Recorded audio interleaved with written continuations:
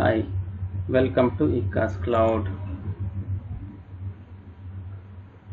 Today we'll see how do you calculate the z-score. The formula for calculating a z-score is z equal to x minus mu divided by rho, where x is the raw score, mu is the population mean, and rho is the population standard deviation. As the formula shows, the z-score is simply the raw score minus the population mean divided by the population standard deviation, z equal to x minus mu divided by rho. Thank you for watching. For more information, www.ekascloud.com.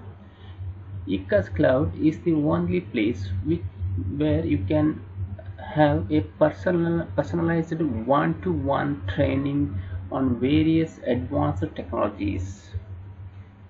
Thank you.